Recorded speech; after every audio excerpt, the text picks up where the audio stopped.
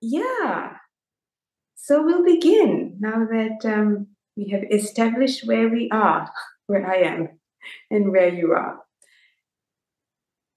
And we are now in the present moment. So perhaps we can settle down then and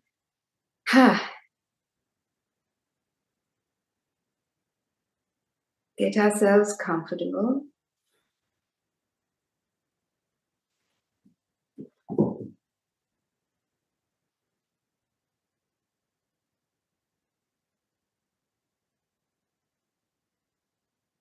Okay.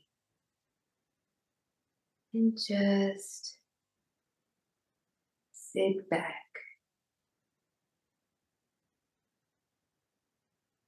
and allow yourself to relax.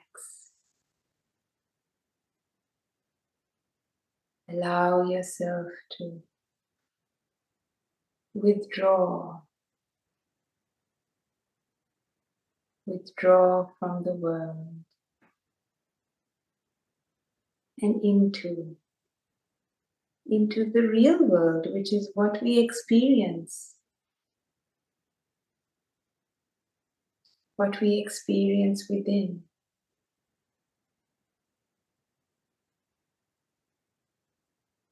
The world of our emotions, the world of our thoughts. That is the world.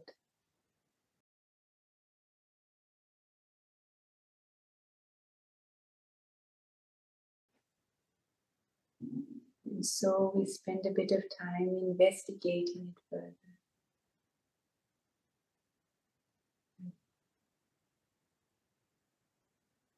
Drawing in and settling down.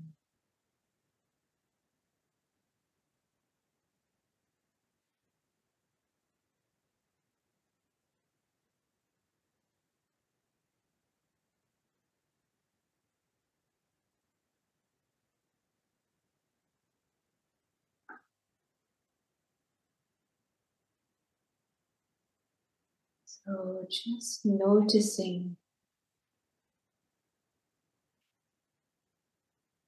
what is happening in your world right now. How do you feel? What are the thoughts going through your head?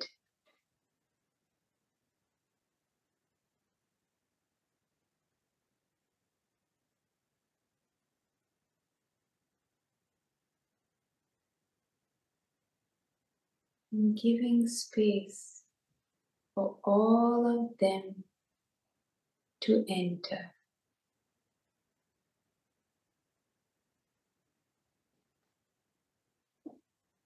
Not pushing anything away.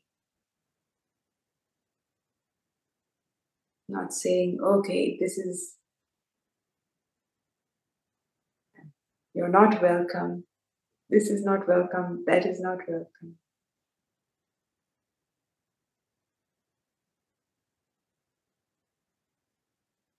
But allowing yourself in.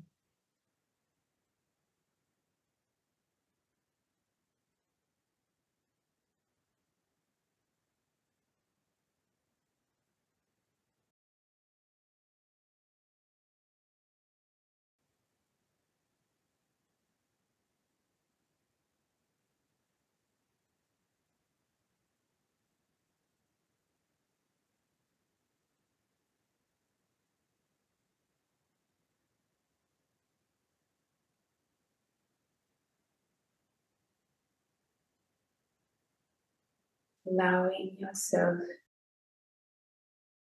to be heard.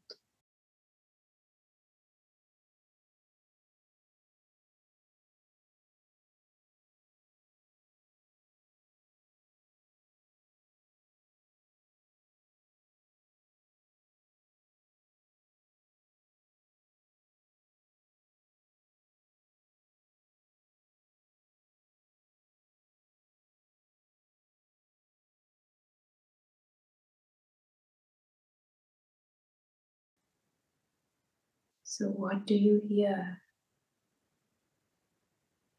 when you look at your mind?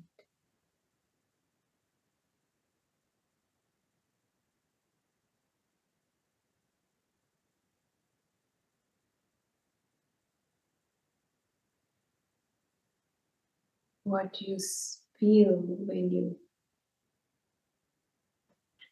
come into your body?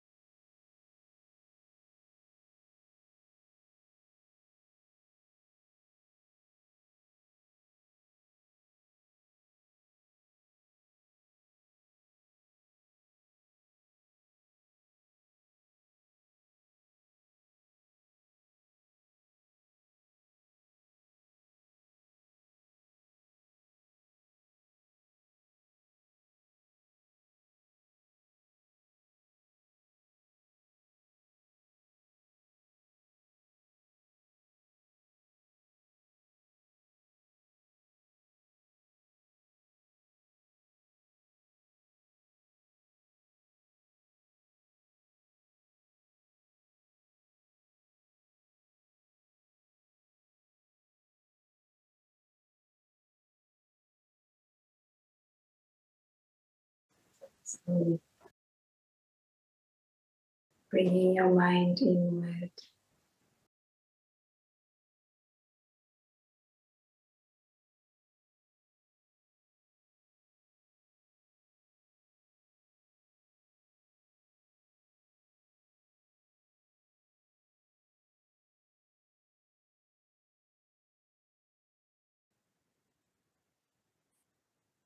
And spend a bit of time just grounding ourselves in our bodies and sending a little bit of goodwill to our bodies.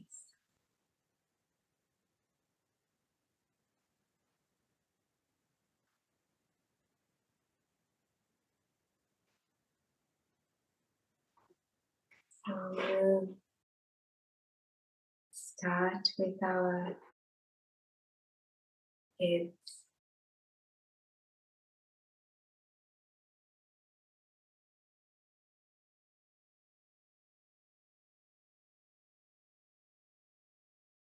Wish ourselves well.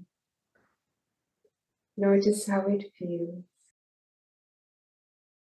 Send a little bit of loving kindness.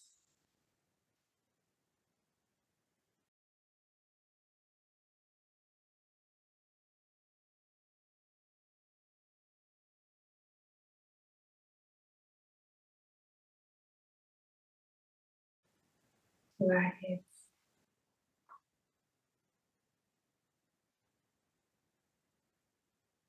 And then our shoulders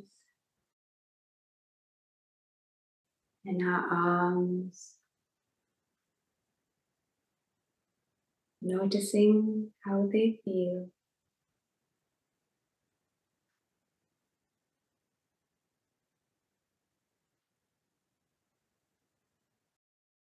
And just sending them our well wishes. Hoping our arms are comfortable, at ease.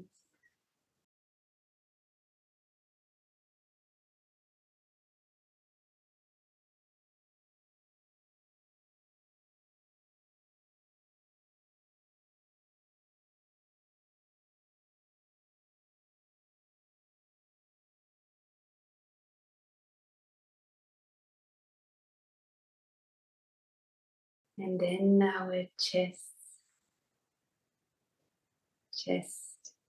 and upper body. Again, just wishing it well.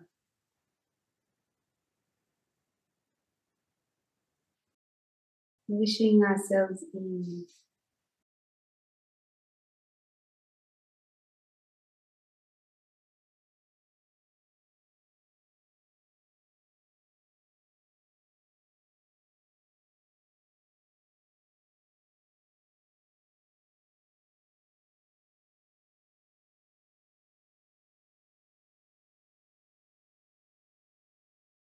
And our abdomens and the lower part of our body.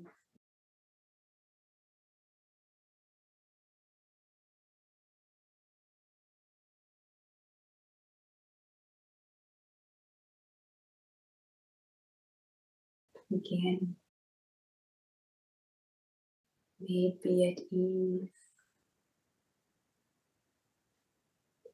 May it be well.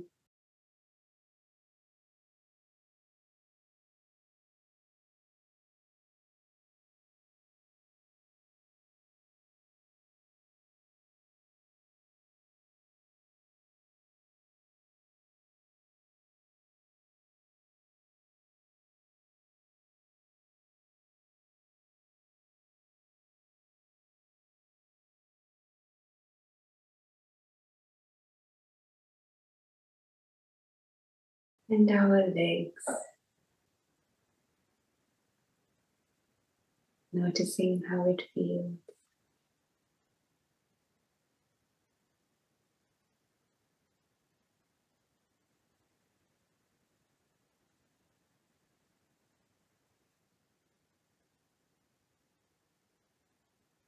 And wishing the lower part of our bodies a bit of goodwill, good wishes.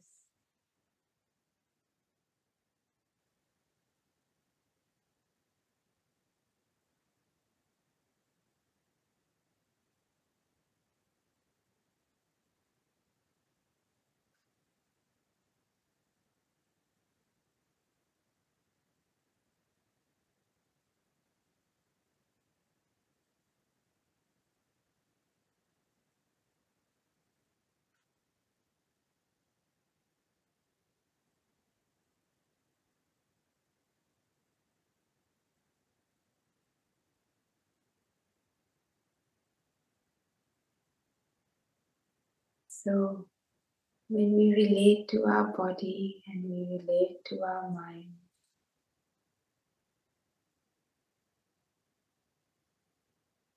we have a bit of kindness,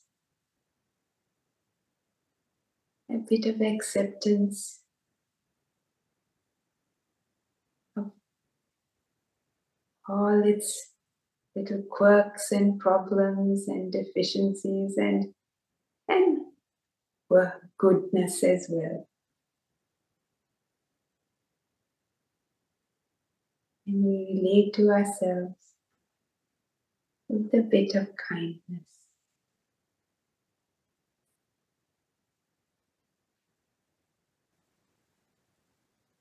And so we are aware of our body, aware of the whole body, noticing how we feel right now.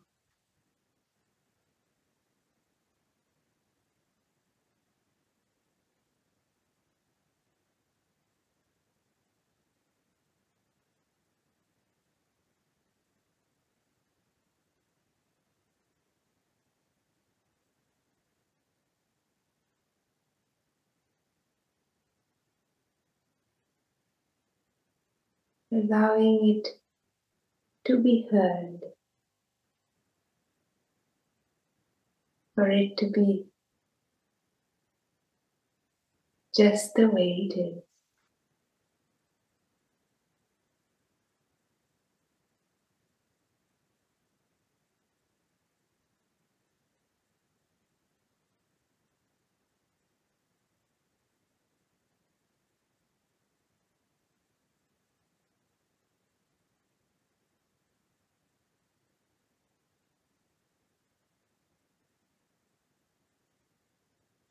We allow ourselves to be.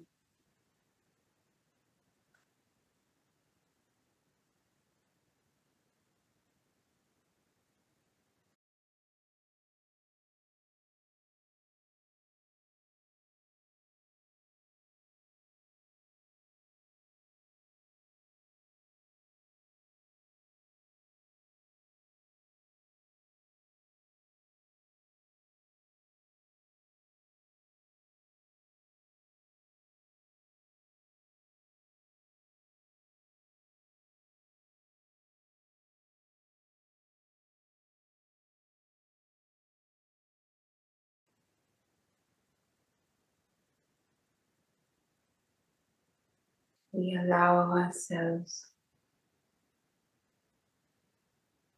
to relax.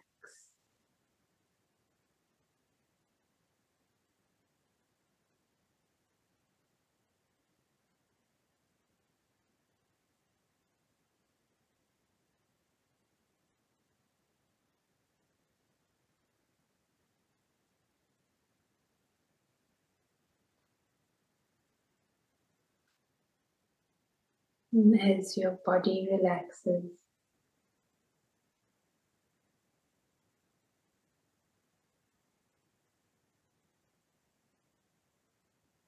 notice how your mind also relaxes.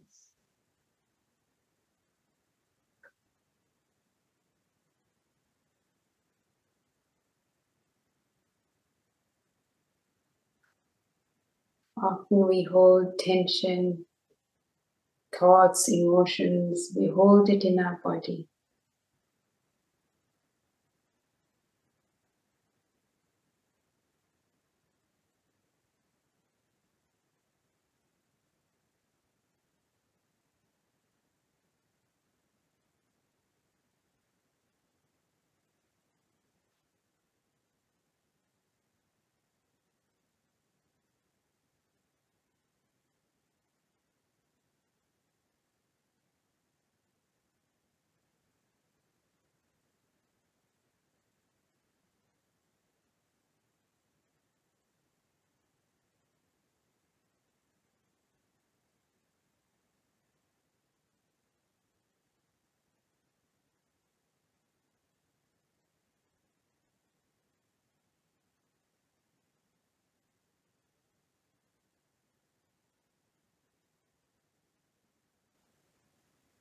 And as you settle down,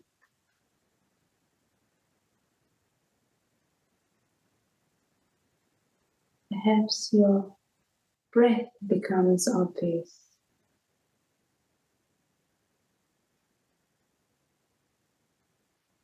If not, just happy to be in the present moment.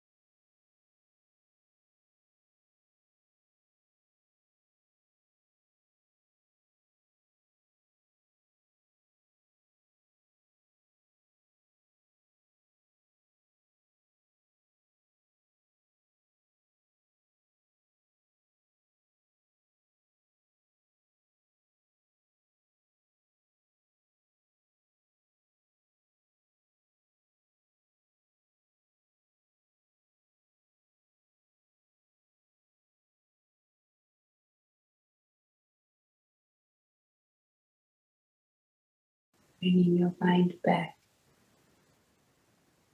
for the last few minutes of the meditation, last 5 minutes.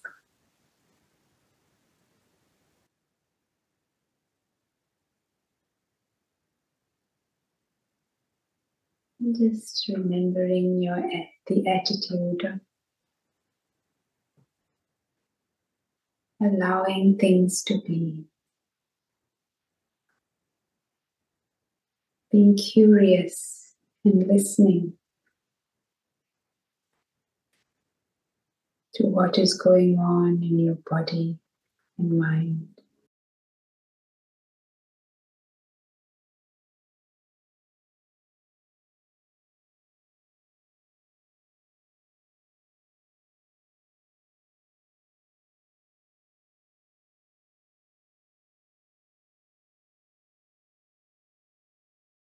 Being gentle with ourselves.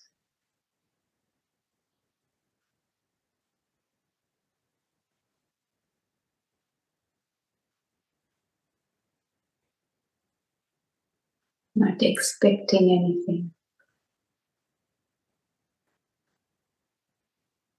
but just listening. Listening to what is going on.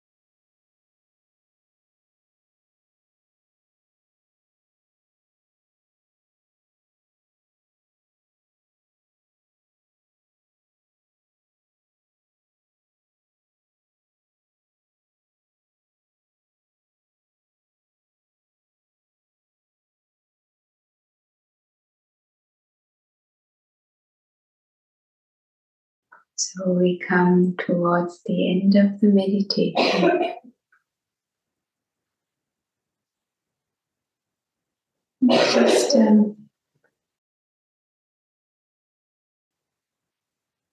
Just before we finish, just reflecting on what happened in the last 20 minutes, half an hour.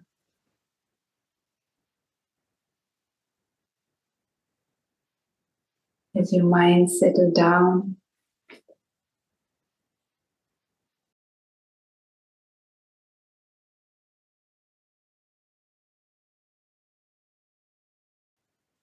what helped it to settle down? Maybe it didn't settle down. What made it worse?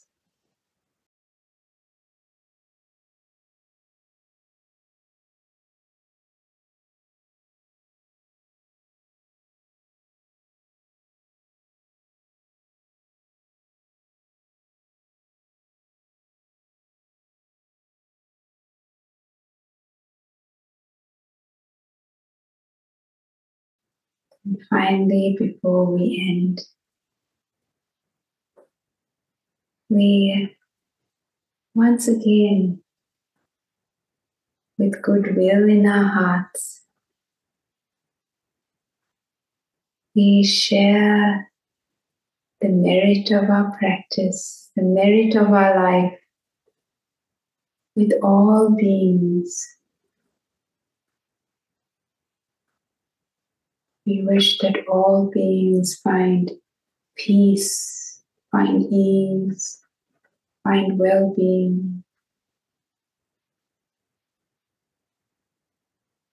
wherever they may be.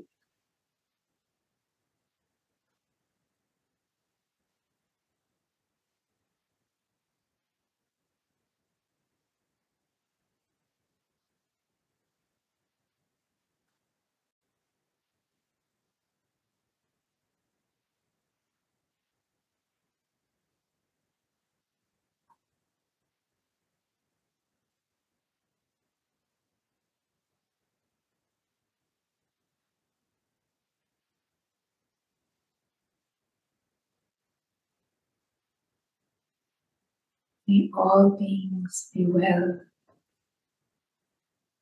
May all beings be happy.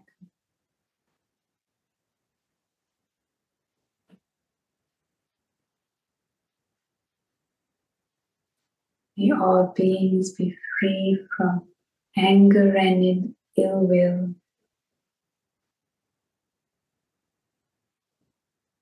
May they take care of themselves happily.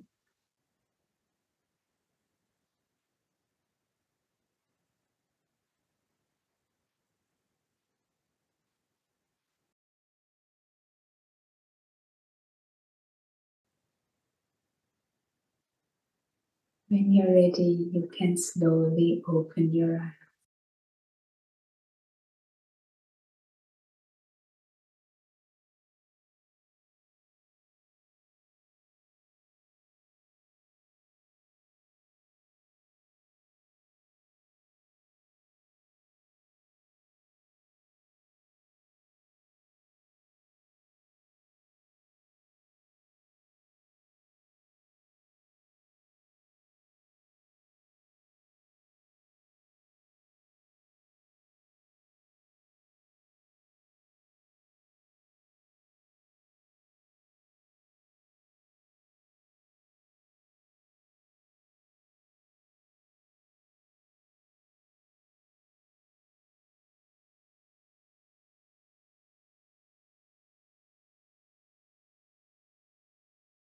Okay.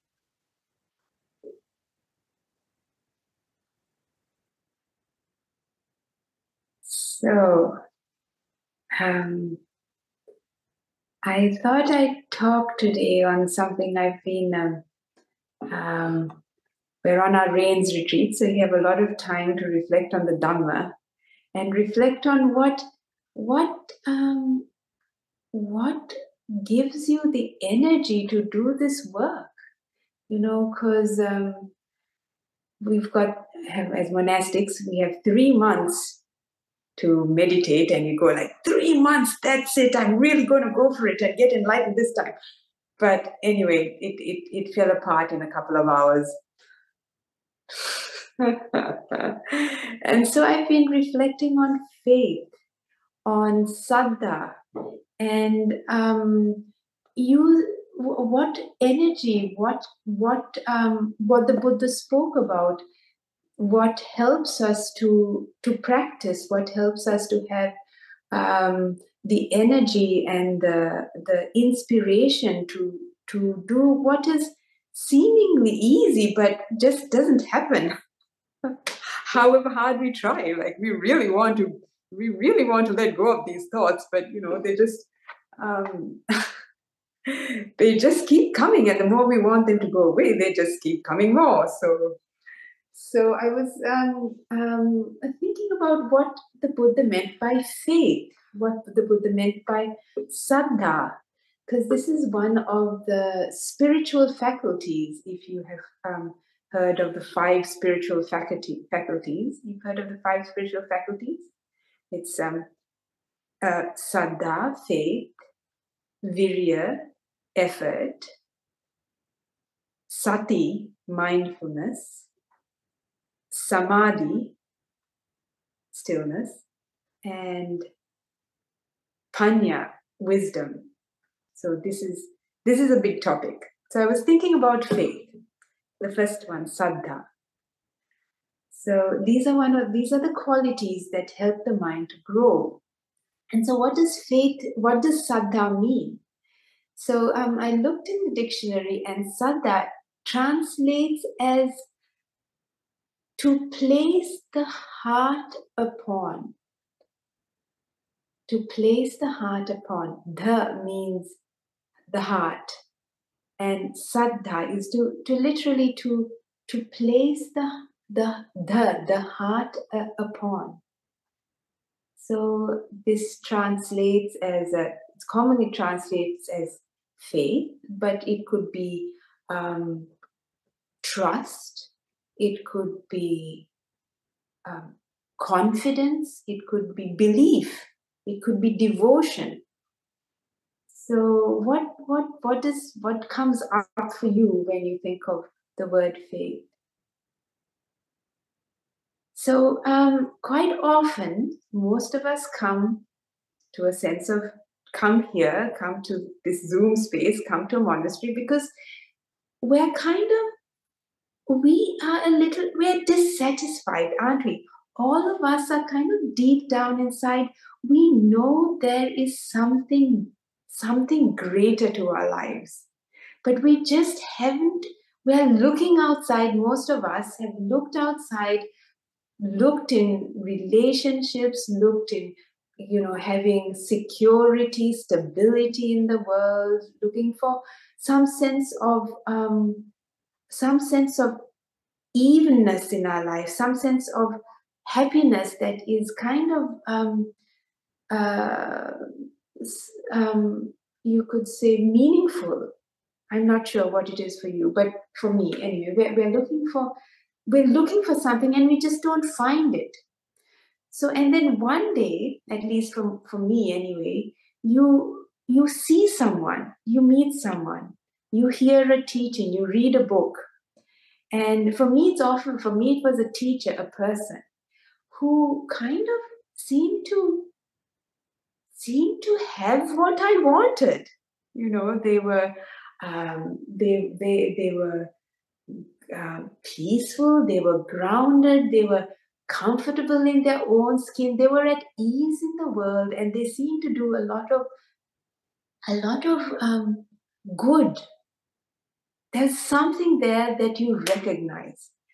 And so for me, and perhaps for you as well, that's where your heart suddenly goes, aha, there's something there that I don't have. And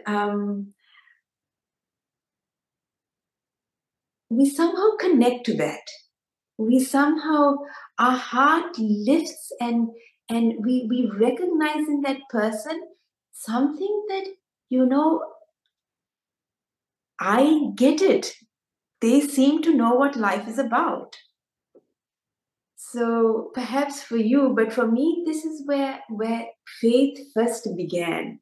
When you hear a teaching, see somebody, come across a book, and you say, aha, there's something there that I don't quite get, but I recognize. And somehow see the possibility. So this is a kind of faith which is, you could say, someone called it longing faith. That is, we long to be like somebody. We long to be like what the teaching describes. So it's kind of a faith that is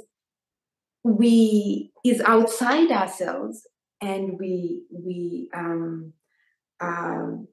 kind of resonate with, but it's kind of outside. But this is important too. This is often where we begin. We go like, this is something that is worth pursuing, isn't it? I have to say, one of the people who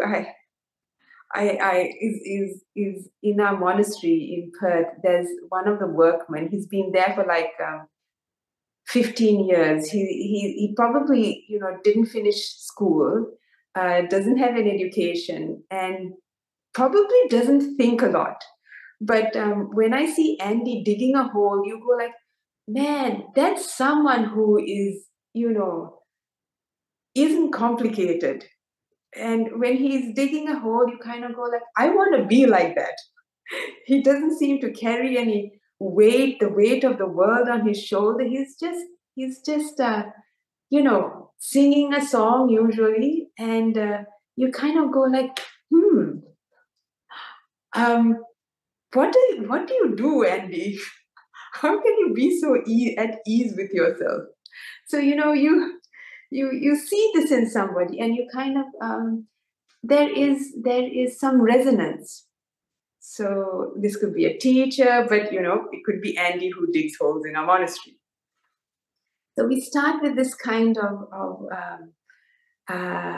longing to be what we see in somebody else. I don't know if you recognize that, but that's how I have started. But then, of course, it doesn't last. We go to a teaching, we meet an inspiring person, but we leave their presence and we are still back with our own little minds. And, it's impermanent. And so we realize this something that we recognize, this faith that we see in someone else's ability. It's something that we have to find in ourselves, isn't it? So then we realize that perhaps if it was a teacher that you went to see or a book that you read,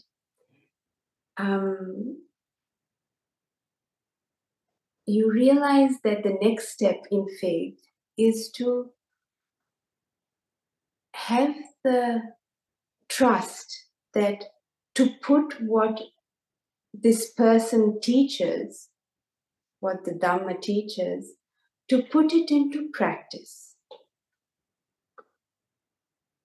So faith allows us to do something which we would otherwise not have done.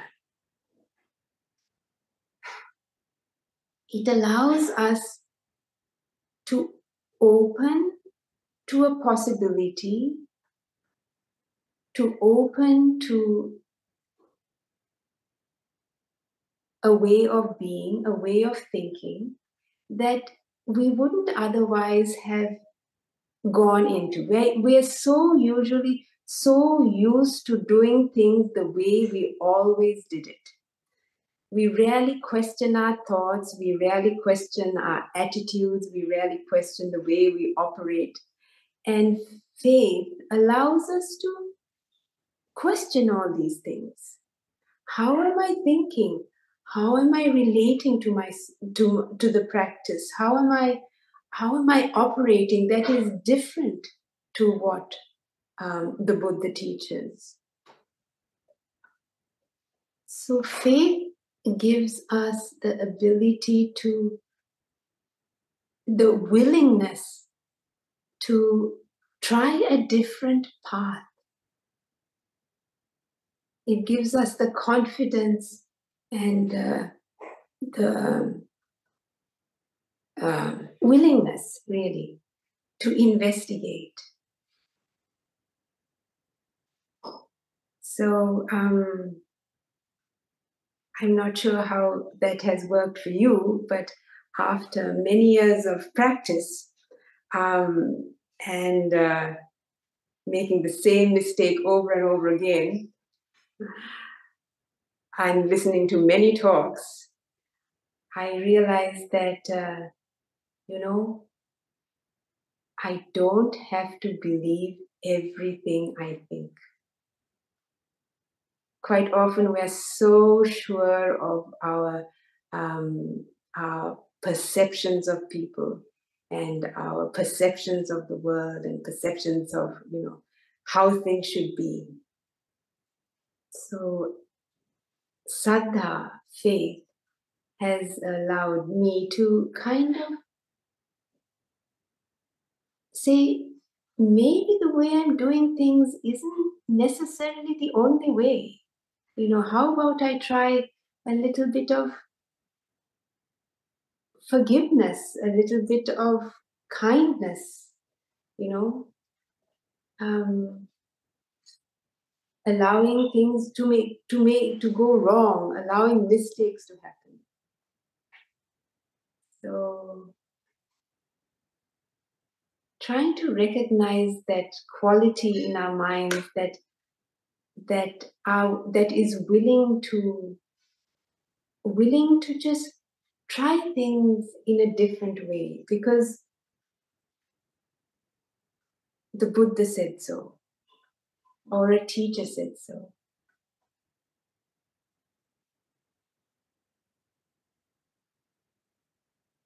So faith allows us, another thing it allows us to surrender. We, again, are so fixed in how we react, so fixed in how we face the world. Faith allows us to just suspend our habitual reactions, and it asks us to just surrender to how we usually do things.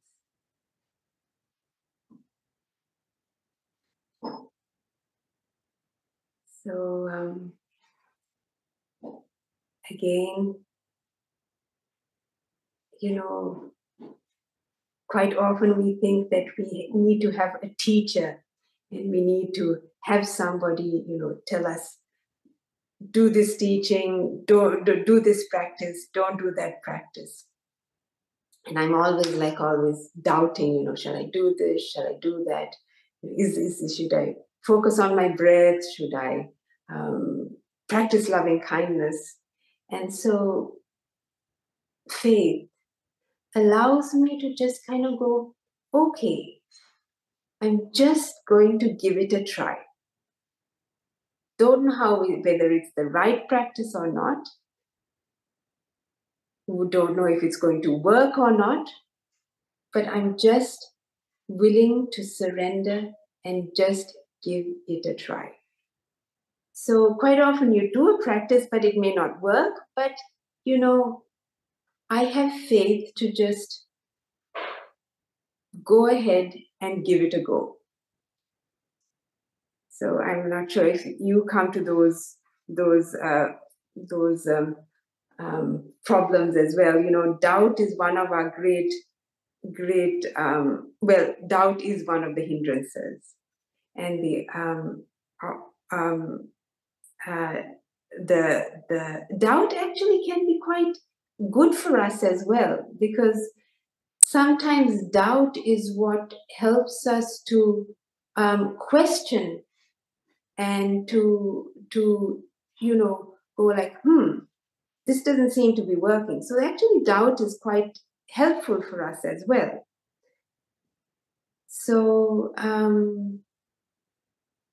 so when we have doubt, we bring in this quality of faith to try something new,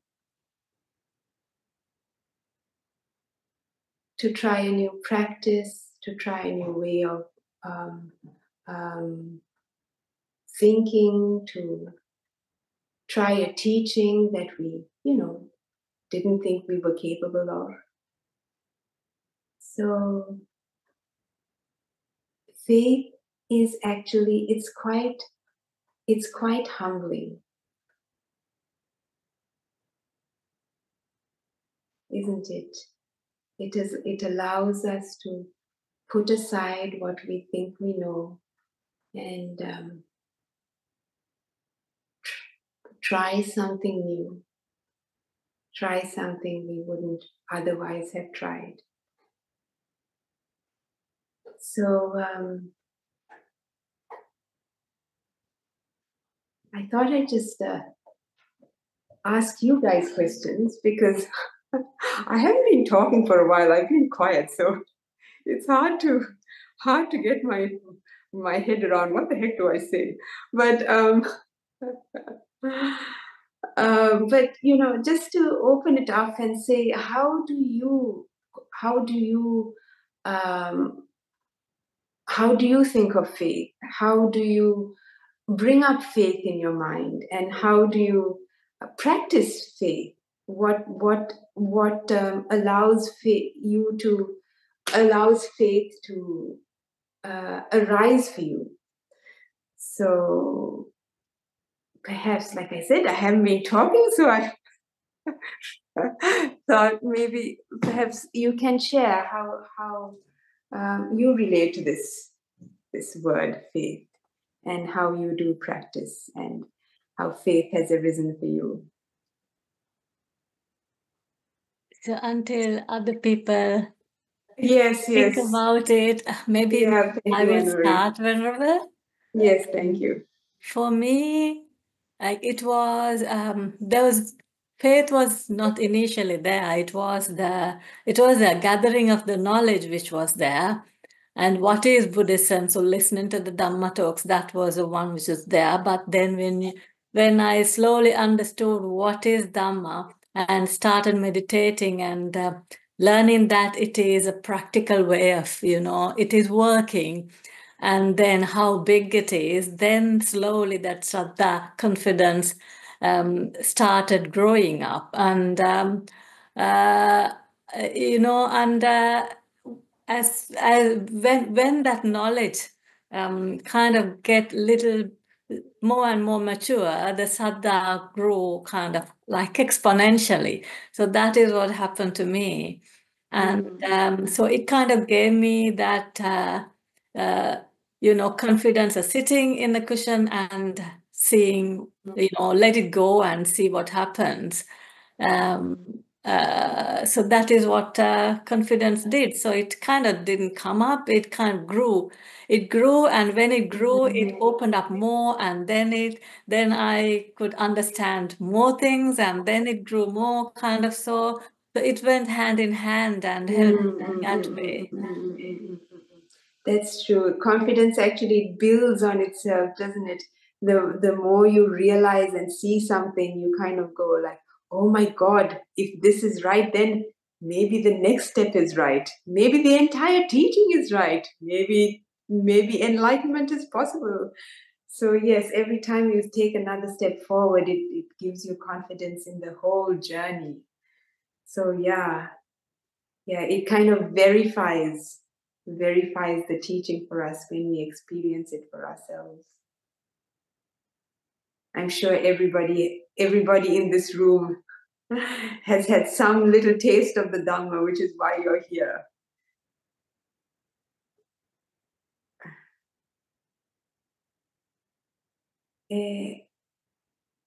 Anybody else have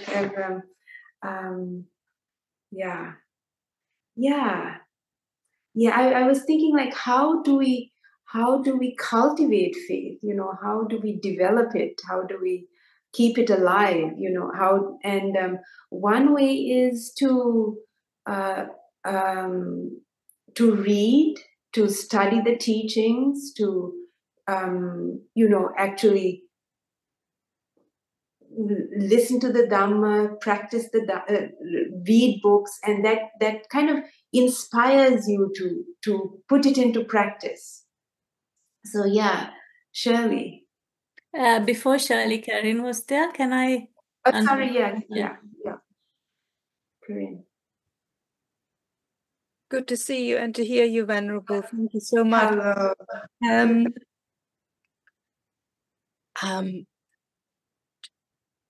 Two observations. I noticed the word faith is very much still automatically linked to my Catholic upbringing. The faith of God. And it was a very what's the word? Rules to follow, ways of looking at it. The way I was taught, this opening your mind and questioning was actually not welcomed or encouraged. Interesting. So I constantly, and I'm not a practicing Catholic, but I find it has filtered my mind somehow. So so I constantly have to sort of, it's almost like the tide. I sort of have to sort of lean away from that. Right. And then the second thing I've noticed, I'm very much influenced by my intuition. And I think my intuition on many occasions has always been right. but my intuition is very much linked to anxiety and resentment. I feel something, or something is happening there, something is coming there, anxiety. And then, oh, why is this happening? Oh, look at you. And then this reminds me of that. So I get caught up in all of this, which with the Dhamma now, again, these are things I feel I constantly have to peel them back. Because there are ways of looking, ways of feeling that is actually, it's the suffering that I'm trying to get away from. So for me to then almost questioning my intuition and say it might not be so is very hard, because it has been my guide.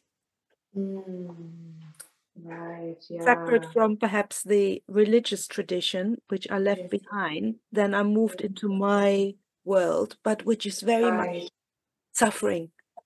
Yeah. Wow. So to leave that behind, which is, I think, which is the way, but that is, oh, it's like pushing rocks. Yeah, that's a good question. And so where do you find, where do you put your heart is the question, isn't it? That's right, yes. Yeah, where do you place your heart? That is so interesting. To your first point about, faith being just rules to follow and just to believe. Actually, probably faith is the wrong translation. It's probably a wrong use of the word wrong translation for the word Saddhā. Because to me, what the Buddha encourage us to do is to have the faith to question, isn't it? It's he is asking us not to believe. He's specifically asking us not to believe in the Kalama Sutta.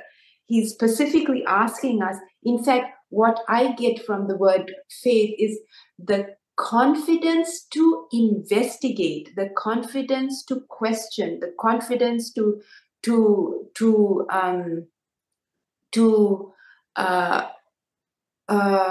what I usually think is right, or what even the Buddha says is right, to actually the faith to investigate, the faith to question, the faith to find it out for myself. That's what I think the Dhamma is about. The faith to find it out for myself. So it's quite a different kind of teaching. It's not to believe. It's specifically not belief. You believe in the beginning, but believe in the path, believe that this is possible, believe in the practice. It's not really believe enough to try the practice, but you have believe to try it out for yourself. So it's quite different. Yeah. And then your second point that then what we then tend to realize our own kind of fallible mind and our anxieties and our so-called intuition, which is often very colored by our defilements. So then where do we place our hearts? So yeah, that becomes tricky. Quite often I chant and I remember a person, I bring to mind the qualities of a teacher or, someone who inspires me, and I go like, well, that qualities that I see in Ajahn Brahm or something, that's what I aspire to. That's what I, try and cultivate in my own mind. So I try and place my heart on those those qualities in someone else, that I admire. I'm not sure if that helps. Yeah, I think you've worded it, the defilements of the mind. That's very clear. So thank you for putting it in all those ways. It gives me another way of, yes, thank you. Yeah. No, yeah. Shirley. Hello, everybody, and thank you very much, Venerable Upekkhā. I hope you're having a lovely retreat and a very peaceful life. Yes.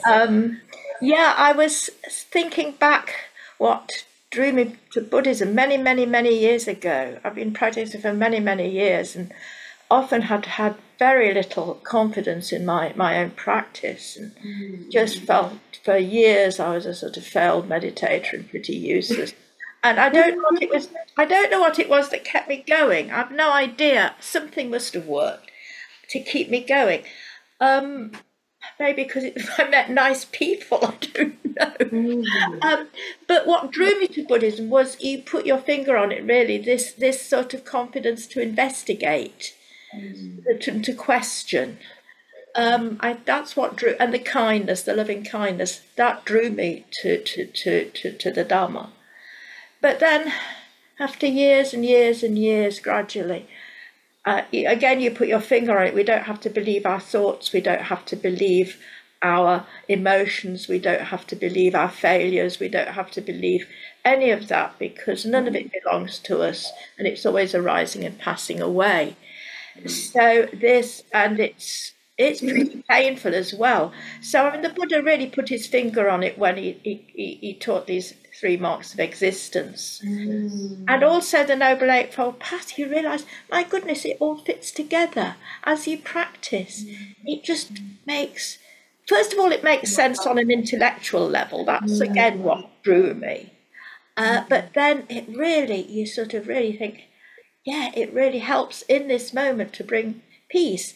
And it was interesting in the meditation, because my meditation's gone a bit to pot over the last few weeks. I didn't have a peaceful meditation. And at the end, I thought, oh, Mike's going to say, oh, look how peaceful you are at the end. But you didn't. You said you may not be peaceful, so thank you for that. But there was part of me that was peaceful with that, because I wasn't sort of taking myself so personally. I wasn't taking, and I just thought, oh well, yes, I know what there are reasons why. It's it's all conditioned, and. Yeah, I can't really put it into good words, but the faith in, and I could actually just look at it, and yeah, the part of the mindfulness, the awareness, oh, this is just a rather restless mind going all over the place and just grasping after things. Just the bit of you that's watching that is actually okay, and that's where my refuge is, and that's where my faith is. So I just wanted to share that. Actually, it's all okay, really. Wow. I don't know whether that makes sense. Yeah, no, it makes it's true wisdom. Yeah, but it's not mine. Yeah, exactly. That's the relief. And it'll pass away as Once well. I start to think, oh, now I'm wise, now I've got it. Yeah, exactly. That's when you lose it again. Apart, isn't it?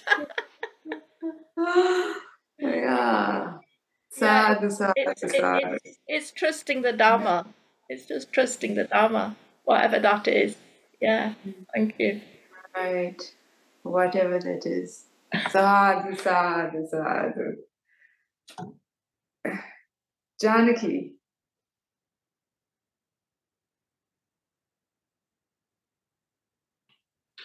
Oh, Janaki? Yes, I'm meeting you for the second time on Zoom. Right. Remember, I visited you at the end of April, I think. The end of April. That's right. Yes, of course. Yes. Hello. Yeah. Are you still in Oxford? No, I'm in Sydney. Oh, you have come back. Okay. Yeah. Oh, then it's the same, because I'm only 2 hours in advance. Yes. Yeah. It's almost 9, right. 9:10 here. Yeah, right. in New Zealand. Yes, it's 7:10. Yeah. Anyway, it's nice to see you again. the Shraddha that you were talking about, and yes, it's really very good. But I am very reluctant to accept it as a faith, because faith could be something blind, because many people have blind faiths. Right. So I think it's an understanding and an appreciation, those two coming together. It's an appreciation built on the understanding. The more you understand, then you appreciate it more. And then with that process, that you can develop your faith. Because faith should be built within yourself and not on anything external. That's how I have built up my confidence in Dhamma, through understanding. So Shraddha, it could be something for me, it's like upholding goodness. So that's how I usually look at it. But always it is connected with the understanding. Otherwise, I don't think that I will have confidence in anything if I don't have the understanding. So that's how I look at it. And the more you learn Dhamma, the more you understand it, then the Shraddha develops. So once it's developed, of course, when you have a very good understanding and a very high level of Shraddha, then it's just like removing the reverse gear of your car. So you will never go back again. You go forward only. You will never go back. So there is no reverse gear. So that's how I look at it. Sadhu. Sadhu. But our faith is never really complete until we are a Sotapanna. So until then, that's right. So, until then our faith is always a little bit, not complete. I don't think so. In my case, of course, there hasn't been anything that would shake my. So I honestly don't like to call it faith. Even if there is anything that has something called faith, it is only within myself. I have faith in myself, but not in anything else. But I do completely. I confide and I have the confidence in Dhamma. So, and the more I understand, the more my appreciation is. So it's a higher, very great level of appreciation. So that's how I have developed my Shraddha. So it will never shake. It hasn't shaken up to now, never, even for a split second. So I'm developing too. It's going on, but I don't know where would be my destination, but the thing is, I'm going forward, but not backward, never backward. No. Sadhu. Sadhu. Okay, and Manori has written confidence. No, not Manori, Madhu. Oh yeah, Manori has also written confidence may be better. Confidence may be better. Yeah, Venerable Chanda likes the word confidence. There's so many translations. There's trust, there's devotion. So many nice translations. So for Madhu writes, is upholding. That's what I have read in somewhere, but I can later send it to you. Yeah. Venerable Dr. Punnaji has translated in that way. It's more in tune with the real meaning of the word Shraddha. Shraddha. Yeah, that's Da means heart. Yeah. No, Da is not in heart, not in his translation. It's uphold. Okay. Yeah. Uphold. Because the heart is just an organ, and it's part of one of the 32 parts of 32 body parts. So heart cannot. It can't make decisions. It only can feel because of our hormonal activities. So when it gets to the heart, then heart has many, many meanings. There has many, many meanings, not just the physical. Anyway, we'll leave that aside. Now, Madhu says, for me, it started off after hearing the stories of the Buddha. For example, how he overcame many battles through loving kindness. Jayamangal Gatha, which to me was very inspiring. And then by seeing living examples of this made it really solid that it is not simply limited to some ancient stories, but these qualities can be developed even today. Exactly. That he overcame battles through loving kindness. I also found that, like, we're taught exactly the opposite. We're taught to kind of keep going, keep trying. I was also watching a little bit of the Olympics this afternoon. When you turn on your computer, you see all these interesting things, and you go like, wow, I mean, what drives those people to do such incredible superhuman feats? What do they have faith? What makes a human being so determined to do these acrobatics, and then remembering what the Buddha, his acrobatic was overcoming incredible obstacles with loving kindness. Wow, a totally different path to one of these Olympic athletes. So yes, it's an interesting teaching, the Dhamma. How it relates to Olympic athletes, I'm not sure. Anyway, Veronica.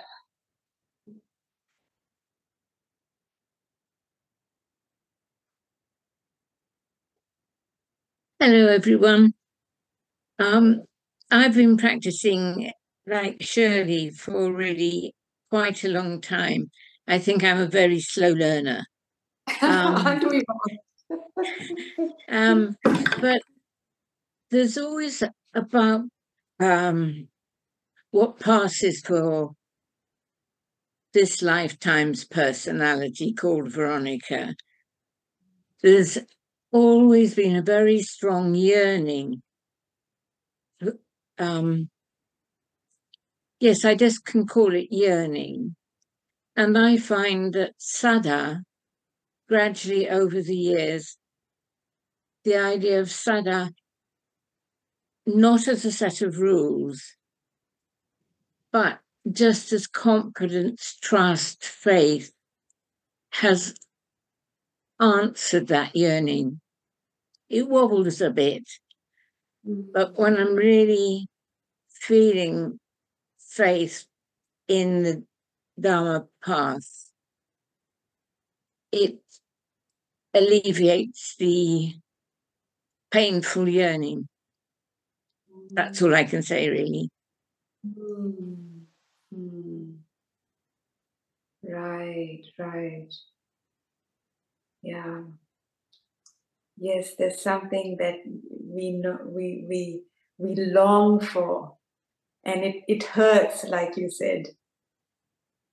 We know it's there, and we don't seem to quite be able to embody it. But we have the Dhamma, we have the practice, and you go like, okay, I'm just gonna follow the instructions. Yeah.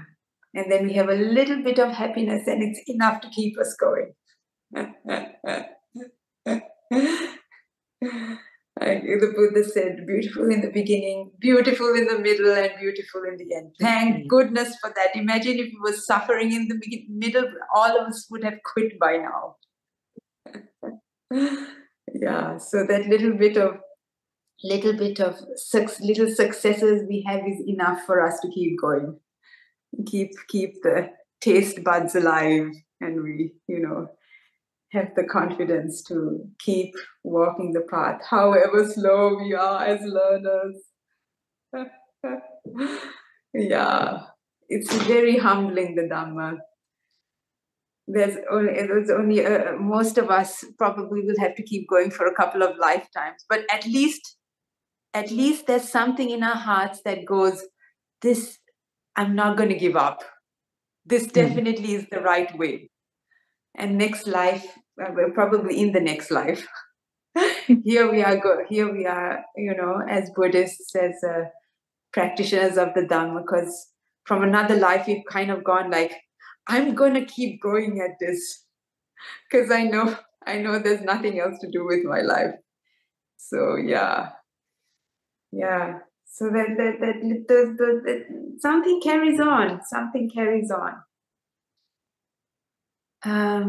Elena says, even if it feels like progress is slow, I sometimes look back a few years and see how different things are now.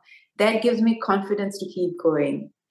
Thank you for sharing. Yeah, you got to look back over long periods of time, not like yesterday, last week.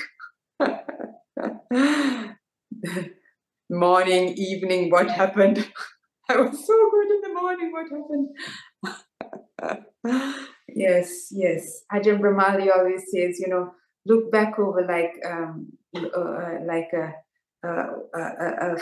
5-year period, 10-year period, and then you can see, have I progressed, have I regressed, and not to look over a good 5-year period, and then you kind of go like, yes, it's true, I'm not quite as annoyed as I usually would be under these. I really am not quite so annoyed when I usually would have been. Yeah. So yes, keeping that long scale of things when we reflect on our practice. Yes, it does give you confidence. We wouldn't be here otherwise. Yes. But that also, Sorry, Venerable. Go. No, sometimes, looking at a few years, you also see yourself decline. I've also seen myself decline, looking over 5 years, one 5-year period. I noticed myself having become quite complacent, for example, comfortable, everything's okay. So it is good to reflect back over those long periods and see, what has gone on in my life? Because it isn't always up, and then you have to really dig deep and see, gosh, I thought I was practicing, I thought I was doing the right things, but 5 years later, I'm quite, complacent, for example, or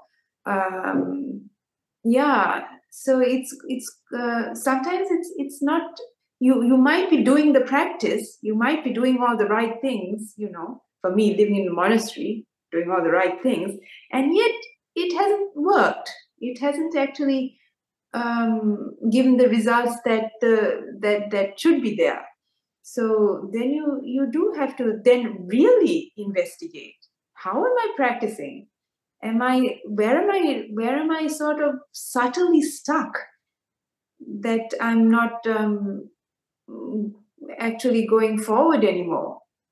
So then that's where you do have the faith to investigate, truly investigate, really dig deep, because the instructions aren't quite working. Yeah, Brida.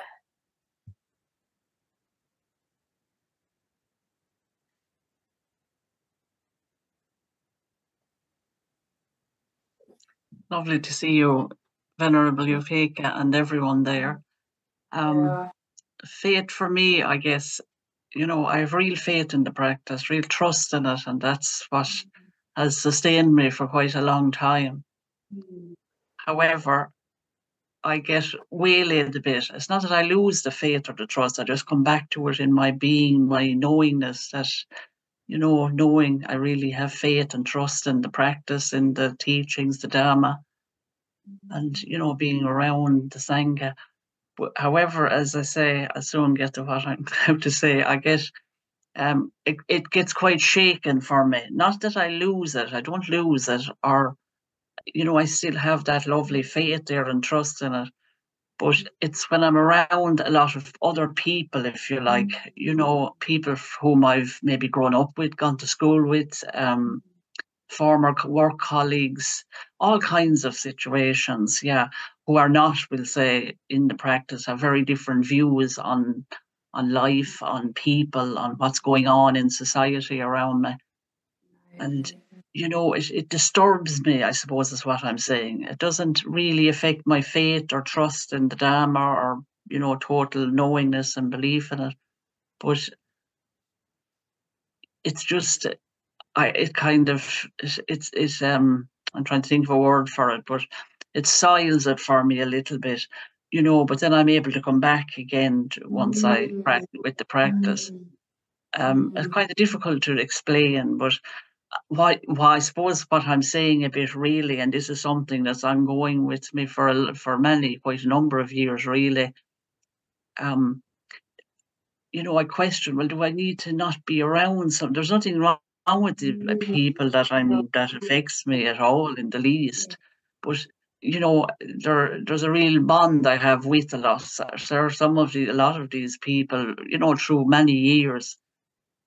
There's part of me that I don't want to, even some family, should I, I question, do I need to not be around these people? And I don't like that because I love, care about these people. So I'm sharing that, just by sharing it even, but yes.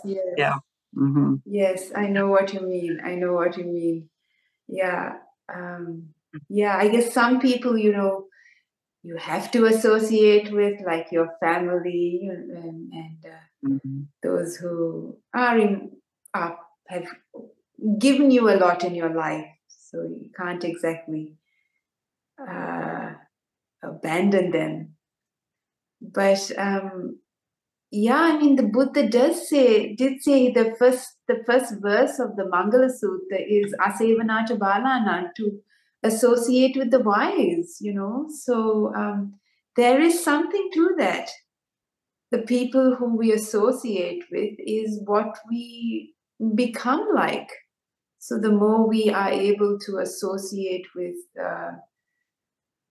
wise people, the more we do embody and do take on their qualities. So it's tricky.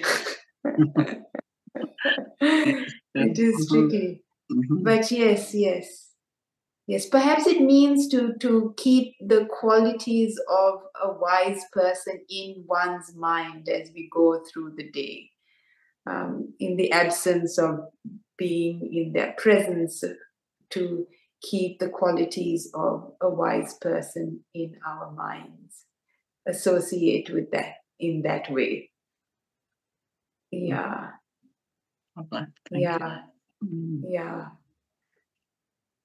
Yes. So I think we have come to 7:30, which I think, whatever time it is for you, 10:30. And I thank you so much, everybody, for contributing. That was very, very, very fruitful, and a lot to, very good food for the soul, good food for the heart. Thank you. I learned a lot as well. Sorry, I really didn't know where to start. I was like, oh no, I haven't spoken. But a very fruitful discussion. Thank you. And thank you very much, Venerable, for you as well, for all the rich teachings. I mean, that was a very wonderful discussion on Saddhā, and it gave us a lot of opportunities to discuss and learn from each other as well, and to understand it deeper, and you deciphering it and explaining it as well.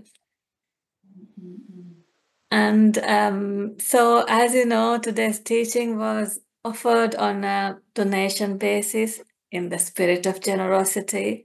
And with your generosity, Anukampa Bhikkhuni Project can provide these rich teachings in the future as well. Dhamma talks, teachings, and also meditation retreats in person, online, visiting teachers, and so many other activities. And Anukampa Bhikkhuni Project, as you know, is a UK charity. And Anukampa Grove Monastery in Oxford, that gives more space for the monastics. And Venerable Upekkhā was there in until about June, I think. And I hope to see you again next year as well, Venerable. And so, you know, having people like Venerable Upekkhā coming, and, you know, other monastics coming and visiting us as well. So your donations are very valuable in maintaining this monastery and the charity and this space with community. So I invite you to support the Anukampa Bhikkhuni project if you are able. What we need these days is a financial support, and it is the ongoing activities and ongoing the monastery costs and the future planning, all those things.